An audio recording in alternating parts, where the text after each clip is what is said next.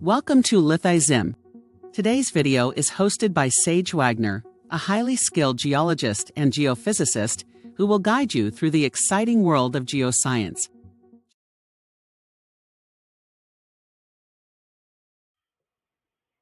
Okay, what's up guys? Today we're going to be doing some electrical resistivity data processing using AGI's EarthImager 2D. I have a sample data set here.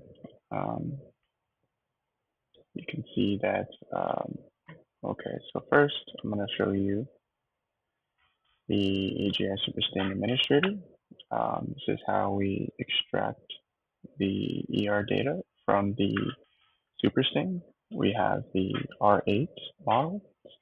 So typically you're plugged into the Supersting.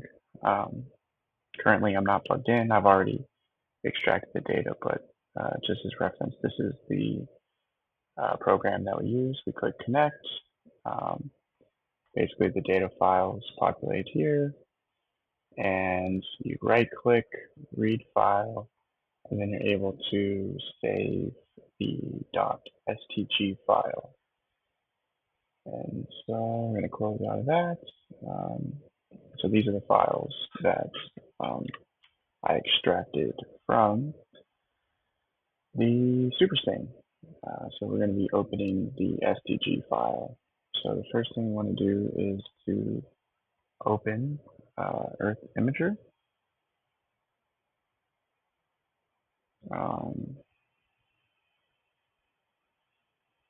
And then essentially EarthImager 2D, we're going to open that up. And then the first thing we're going to do is we're going to create a .trn file. Those are going to be the terrain files. And I've actually already created those as well. So this is going to be the ER1 through ER4 .txts. And these are going to be associated to 1, 2, 3, 4 STG files. Note that the software does say TRN file. However, you can just save it as a .txt, and the software will it'll be able to handle that file type. So I'm here in AGI EarthImager. First thing I'm going to do is I'm going to go File, Read Data. Going to on another let's see, another screen. Going to show you here. We want to open up to .stg. I'm going to open up our first file. Okay, so we can see here we have the measured apparent resistivity pseudosection. So our next step is going to be to read the terrain file. So I'm going to go File, Read Terrain File. Note that it is looking for the TRN. However, we're just going to do all files, scroll down, open ER1. Okay, so we have now read the files, the terrain file that is, and the next step is to invert the data, but first I just would like to show you an example of a TRN file. So let me open up one of those. And so it needs to be in this exact format where the header is TRN file unit. We're in the US, so we're going to be using feet. And this 1 is a reference to corrected TrueX, whereas if you were to use, input of 2, then that would be for actually tape X. So that's what you're going to be measuring the field. Note that my X values have been corrected based on the elevation. So that's the format that is expected. Going to close out this, don't save. Okay, so now we are going to go to start inversion. I'm going to push this green arrow, and right now it is beginning the inversion process. We can see here the iterations are going to increase, and ultimately the RMS is going to decrease with multiple iterations. We note a RMS error of about 3.48%. That's pretty good. Generally, we like to see those values beneath 5%. So the next step is, this is actually pretty good data, but just to show you, we're going to be doing, we're going to actually be taking away some of the anomalous data, and that can be due to many reasons, whether it's geology or instrument kind of issues. Ultimately, we want to remove that data. So we go to View, Convergence Data Misfit. We're going to go to the Data Misfit histogram. And as I said, you can see that most of the data falls within a 0% misfit. In other cases, if we have data, outside of the essentially it's misfit, we're going to use the tab, the arrows on the keyboard to remove that data. And you can see here I removed, we're going to remove 1.4%. So let's go ahead and do that. Not necessary for the sample data set, but in other data sets, we can get much more noisy data. So let's go ahead and remove that. So then we are now going to invert it one more time. So we're going to click this run inversion. Let's see if we can reduce the RMS error, and let's see if the model changes at all. So far, it seems to be 2.63. Looks like it stopped. So these are pretty reasonable data. We can see here we have a fairly kind of low resistivity layer at the surface. Here we're having a pretty good high resistivity anomaly, and that's about 218 ohm per meter. One thing to note is that when we're inverting several resistivity lines, we should ensure that we're starting at the same place. And so what I'm going to do here is I'm going to go to settings. Let's see, we're going to go to resistivity inversion settings. And you can see here, I started with a custom number of 70, and that's consistent with what this data set suggested. So we're going to start at this for all of our lines. So now we have this. We're pretty much done with the processing. Also, we can add, click this button here to add basically a blinking file as the right now 0.5. We tend to use 0.75 or even 1, and so this looks fine. I'm happy with these data, and so we're going to go File, Save Data. Okay, that's right. This always happens. So EarthImager does not know which of the 3 images to save.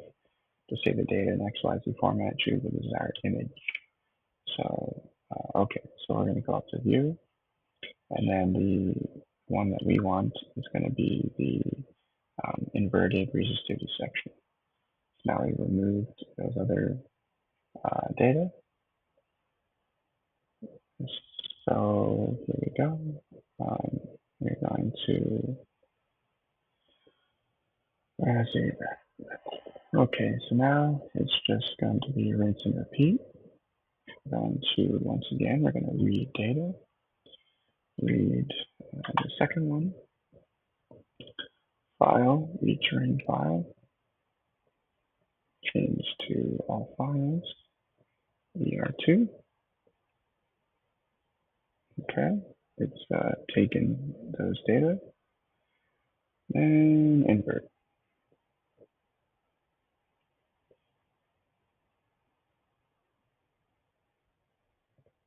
Okay, so it's higher RMS as so it's 21%. That is not sufficient, so we must remove some more data. View convergence and data misfits. Data misfit histogram. You can see here we got a lot of red.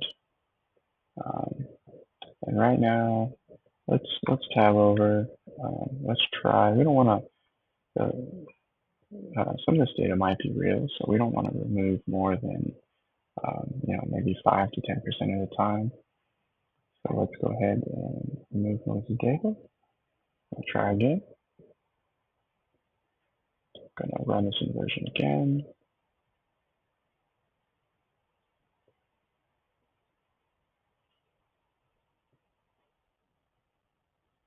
Okay. So that looks a lot more as expected. And we're getting a RMS of 3.67. That's good. I don't want to remove any more data, so I'm gonna go and view, inverted resistivity section, file, save data. Okay, save that as a .dat, and then we're going to manipulate everything in Surfer. Okay, just to confirm, let's go to settings, and I'll show you that once again we started at the 70 ohm meter. That's that each model has a starting input parameters that are the same. We don't want the software to pick different ones. While they're probably going to be similar, we want to ensure that consistency. So I'm going to go through the next one. And open the terrain file, ER3. Okay, inversion. And usually I like to look at this image here and ensure that there aren't too many kind of like bow tie. Okay, so maybe basically you can use this image to determine the quality of your data. If you see any kind of weird looking artifacts, then it might be that you have some bad data. View, convergence, data misfit. And you can see that this data is kind of much wider distribution. So let's just go with kind of more of 5 to 10% of the time with a pretty high RMS error. We're going to move that noisy data. Try again.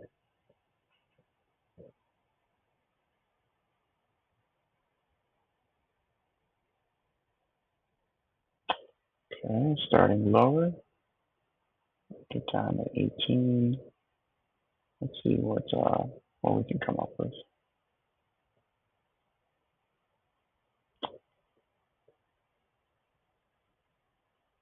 Okay, that's quite interesting.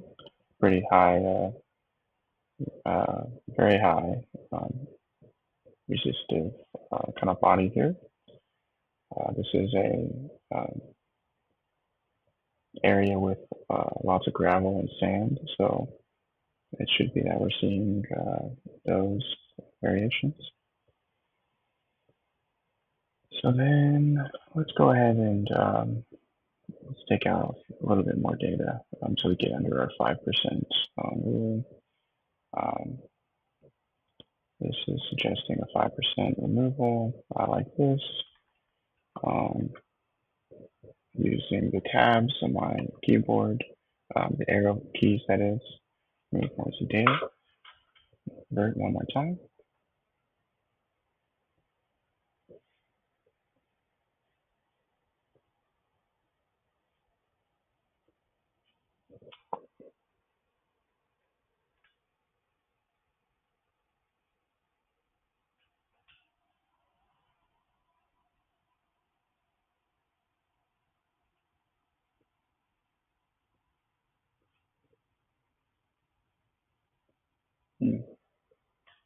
That seems much better, much lower. This number seems really high. Have to consider whether or not that's real. I'm gonna do some research over here, kind of figure out if that seems like a reasonable number.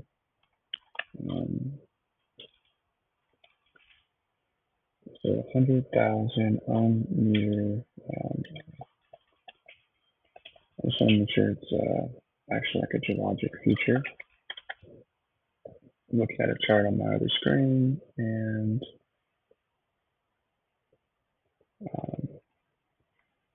so let's see here. But regardless, we can edit that in Surfer if we want to lower the total range. But maybe does seem kind of high, but it's certainly possible that this could be some kind of maybe bedrock anomaly.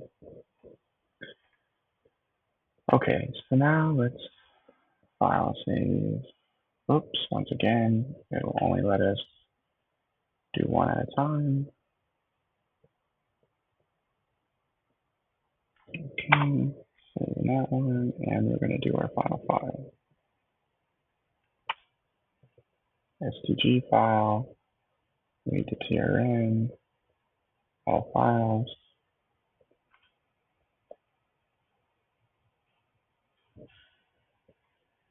And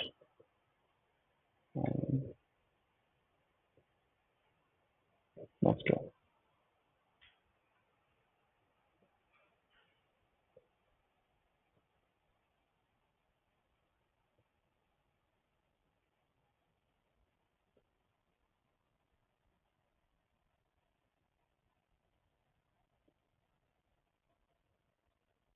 Okay. 9.68%, that's not bad, but let's go ahead and remove some of the data.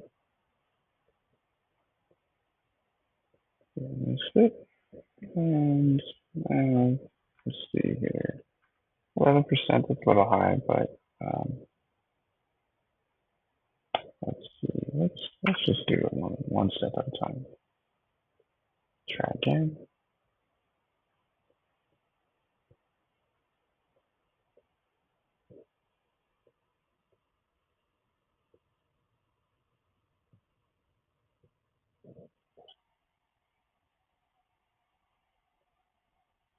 And that did it. So no need to delete more data than necessary. So good, highly resistive package here. Could be probably some gravel, some good clean sand. Review. Very resistive section. File. save data, and that's it. So pretty straightforward. Not a lot of interpretation involved in processing, mainly just deciding what is considered good data to have in your model to invert. But yeah, hope you guys enjoyed. Hope you find this helpful. Please comment, like, subscribe, and I'm more than happy to answer any questions that you guys have. Cheers.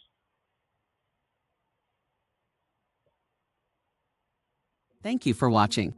We at Lithi-Zim appreciate your support. It is with great pleasure that we get to bring you these videos about geology, geophysics, GIS, and computer science. Until next time.